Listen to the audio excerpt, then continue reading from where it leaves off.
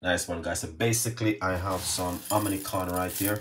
So a lot of people been asking me for the hominy corn porridge. Now I brought the hominy corn, and what I'm gonna do, I'm going to wash it off and show you how I normally do it. So first thing we're gonna do is this. So I'm gonna grab it, and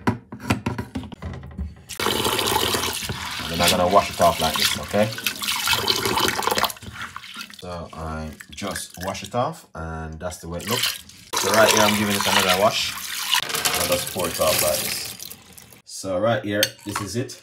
So I'm gonna soak this for a couple of hours, and then after I soak it, I'm gonna put it on and cook it.